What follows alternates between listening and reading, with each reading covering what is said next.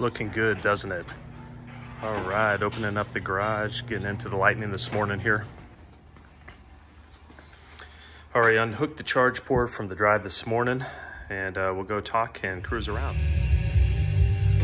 Start off the morning with a little bit of lithium here on Sirius XM34. Gosh, it sounds like a paid advertisement here, but this is like bringing me back to the 90s. It's awesome. Anyway, we will kill the music here for the drive. Hope everyone's having a good Monday morning post Super Bowl. I don't know who you guys are pulling for. I was going for the Eagles. Obviously, that didn't turn out so well, but it's not a big deal. Both those teams weren't really my favorites. I was only pulling for the Eagles because I used to live up in New Jersey when I was stationed in the Air Force, flying up there, and we were just outside Philadelphia. So I said, you know, I'm going to pull for the Eagles, but I thought it was a good game. I didn't like how it ended, but oh well. Let's see, it is 43 degrees outside, 73% state of charge. Started the morning at 85%. Took the kids, the older two, to school. Just took my other son to preschool. That's where we're leaving from now. So left you guys on that last video, just sort of ticked off with the latest error I had on the truck. It has not returned, which is awesome. Got back Friday evening, no issues on the truck. So to follow up on it real quick, I actually reached out to Ford Motor Company. They have a battery electric vehicle team. Showed them all the stuff, or sent them all the details on what's been happening. And they were able to tap into the truck remotely, I guess. And they saw like two error codes that were stored on February 1st and February 9th. The odd thing is, I don't remember a glitch at all on February 1st. And February 9th, I was actually at work, so the truck was sitting in the airport. And the customer service rep had said in her email that the truck got an over-the-air update on the 9th as well, and I can't see that whatsoever. Like, I got back in the truck, I see no evidence of an update. It still says, you know, congrats, you're on 4.11, power up, blah, blah, blah. So I got a lot of questions about that. I emailed back and have not gotten a follow-up yet. But long story short, she said, we don't see anything stored. If you get those codes again, just swing by the dealer, but otherwise you're okay to drive. So, you know, let's be honest, I'm just chalking this up to just, you know, electrons, right? It's got these things all have gremlins. They're all big driving computers, just like my airplanes. They're all computers, you know, with a little bit of human intervention. And I feel a little bit better that it hasn't happened. I mean, that could have been a pretty serious error code. I'm going to watch it. I'll let you guys know if it comes up again, of course. But, you know, today I'm back to not hating on my truck. You know, it just drives so nice. But I have a couple questions. And the couple questions are, the first one, so what can they see basically on their end? Like, they saw codes that I obviously didn't see, or they didn't show up. And the ones that I mentioned that showed up, they obviously didn't report about. So that's question number one. Question number two is, can they send over-the-air updates? Are they sending more than the ones that we get notified about? And my sort of hunch is yes on that. I'm just going off nothing scientific, just Tesla owners, they get updates all the time. I mean, obviously they could tap into these trucks, Ford can. So I wonder if they're constantly checking to see the data that the truck is putting out. Maybe they are sending over-the-air updates. I don't know. But those are sort of the questions I have for Ford. I don't know if any of you guys know anything better. You know, we'll see on the forums. The Tesla Model Y behind me. Tesla's all over this town, and it's pretty cool because we're getting looks all the time because we're like the only Lightning that's in town around here so far. It's been maybe one other one that I've seen, my neighbor's, and I hardly see him drive it. But anyway, I'm loving the truck again, and you know, want to get into a few things I was thinking about this weekend and how I think I like this truck more now than the Powerboost. Actually, I know I like it more than the Powerboost. Reason number one, you've heard on other videos, I've said it basically every video, the ride is absolutely fantastic. It is smooth. It feels like a luxury car. Best way to describe it is just luxury. It's quiet, it's smooth. Couple reasons for that. You got that independent rear suspension. The truck weighs a ton with these batteries, okay? So it's got a nice like heft to it, I guess, or weight. The batteries are down low, so it handles really nice. This is the best handling truck out of the three, hands down. The other ones, you know, you do the standard truck ride with that live axle. You hit any kind of bump in a turn, the whole truck chassis gets unsettled. I got used to it, not a big deal. Coming from cars and SUVs, it took me a little while. I didn't like the ride of a truck. I knew I was getting into, but it just doesn't ride like a car. It's not going to. I'm pleasantly surprised by the Lightning. This thing rides awesome. It feels like a unibody. It feels a lot like a lot like the SUVs that we're all accustomed to, and the handling's great. A lot of that probably has to do over the power boost of the fact, like I mentioned, I had it leveled, 2-inch level. I was not happy with the handling on the level. I thought it rolled a lot. I mean, obviously it's not a sports car. I get that, right? The thing's top heavy. It's not meant to be cornering, but this truck, the Lightning, just handles so well. And I'm not pushing it into corners, but I just can't describe it on words. You're just going to have to drive one of these. Many of you out there, the owners or people that have test driven one, you could probably attest it just rides nice. Number two, why I like this thing hands down over the Powerboost is just how smooth it is, okay?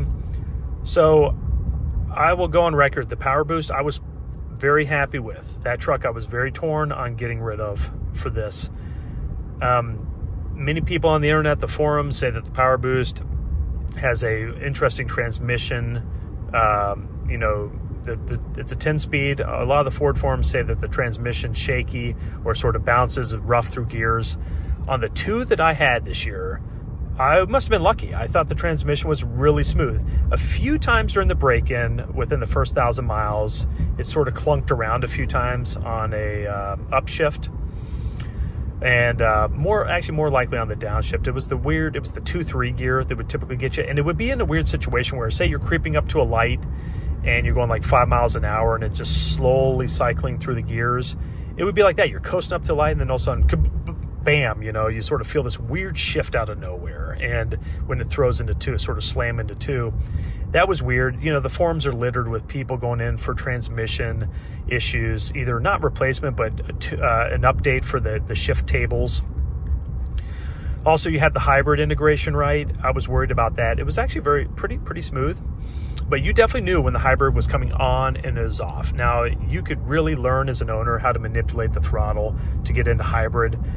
And it was, I'll give it to Ford. I thought it was extremely smooth, but it's never going to be like the Lightning, okay? This thing, I mean, look, there's just no drama, just speed. I put the pedal down, it moves. It's effortless. You don't hear any noise. You don't get any transmission shifting. And that's just the nature of electric vehicles. The hybrid, you're going to feel it. And so I will say, hands down, the Lightning is a smoother truck. That's another pro over the hybrid. A lot of people... my wife was one of them, just did not like the whole, she could feel every time it went into hybrid and off a hybrid, and the transmission hesitates to get into gear because it's going from electric mode to gas mode. You know, I'm pretty picky on cars. I thought Ford did a really good job in that truck. I'm not taking away from that truck, but just compared to Lightning, different driving experience, this truck is way smoother. Those are the two biggest things I want to say right now, is the handling and just how smooth it is, or why the Lightning's just a better truck. Number three, this is totally subjective, but for my lifestyle, hands down, this is the better truck I've discovered after a little over a month. It's just for what I do with day-to-day driving. Electric cars are not for everybody. I'm the first to admit that. I've got some comments on these videos. A lot of people, you know, I guess what do you want to call them, electric car haters. You know, maybe they think I have an agenda here, like everyone that buys an electric car, you know, is making a political statement. And I'll keep this short because I'm not getting into politics on the video, but I'm farthest from the truth on that one. I bought an electric car. I'm not saving Earth. I am buying it because I love technology and I love the speed of electric cars. And I drive around town 100% of the time, maybe 99.9% of the time, okay? So I'm dailying a truck along with most Americans. Look, truck. I'm all over here. We're passing 5 F-150s in the last 5 seconds. So I'm driving like most Americans, which means I got a truck for the convenience. I use the bed. I go to Home Depot. We throw kids crap in there all the time. I'm hauling trash. I'm doing whatever, truck things, but let's be honest. I'm not towing. I'm not needing 12,000 pounds of towing capability. I'm not doing anything crazy. So I had to be honest with myself. And why am I dailying a internal combustion F-150 around, just wasting gas to the tune of 18 to 19 miles a gallon in my 5.0, and then later, much better, 24 miles to the gallon in my hybrid. It just is stupid, at least for me. And I'm not saying you're out there, if you have a truck like this, you're not stupid. Just for me, I had to be honest. What am I using a truck for? I'm basically a glorified grocery getter, like 99% of my neighbors that all have trucks, okay? So I live in, like I said, here in Alabama, everyone has trucks. I talk to my neighbors, we all laugh. Hardly anybody ever uses it. I have a buddy with an F-250 down the street, has never towed once, has the diesel. It's a sweet truck, don't lie. I'm not gonna lie. We're not using these trucks. So for that, hands down, I'm sorry, the electric wins all day long on that, okay? I've already got the numbers in a month for my driving, just under 1,000 miles. I'm paying about 30 bucks electric cost. I just got my first utility bill. It was spot on with what the app showed. You do that in my gas truck, I was paying about 120 bucks a month in gas for about similar mileage. So it's a third, I'm paying a third of the cost, okay? But I'm not blind. Electric costs are gonna go up. Again, I'm not trying to save the environment. So for all those people that want to make a comment, I think they're interesting. I love the assumptions people make. But for those of you watching this and you just want to hate on it, that's cool. I'm not trying to sell you my electric truck. It works for me. It may not work for you. The hybrid was great. I thought I could easily have lived with that truck. I actually miss that truck in the Lariat form. I don't miss the gas of it. I mean, it was a great power plant, but I do miss some of the Lariat features. We'll cover that in another video. That's sort of talking more trim level. But truck for truck, the Lightning is hands down the better truck for the family suburban person. And that's what I do. So anyway, I'll think of some more cons, because those are the pros. There's cons, right? I mean, I'm not going to take this on a long highway trip. I'm just not going to waste my time, spending 4 hours supercharging everywhere and going through that mess, but I don't need to. And I was honest with myself when I bought the vehicle, my wife and I, what we're going to use this truck for, what we need. When we have a large family, when we go on the road, we're not fitting in the truck anyway. So it's sort of a moot point. But anyway, those are just my thoughts. Just want to get some content out. I know you guys were waiting to hear if the truck had been messed up since Wednesday, but everything's working great. We'll see how it goes. Again, I'll report any kind of changes. Those are just my thoughts on this Monday morning. You guys have a great rest of the week. Talk to y'all later. By the way, update on using the 110 here in the garage. Works great. It's charging from 60 to 80%, no problem. No problem overnight. So I'm definitely, when I'm over here in this third car garage, which I don't have the 1450, I'll be using the Ford mobile charger. No complaints there. I mean, it adds what I need. Unless I'm driving a lot in one day, it's doing the job. So it's going to be nice to have a backup charging system other than having to always be in my wife's garage all the time. So anyway, I know a couple of people were wondering about that. That is my solution. It'll work well. It's not going to pre-charge, they say, or excuse me, precondition, but it's working great to add the mileage on a light use day.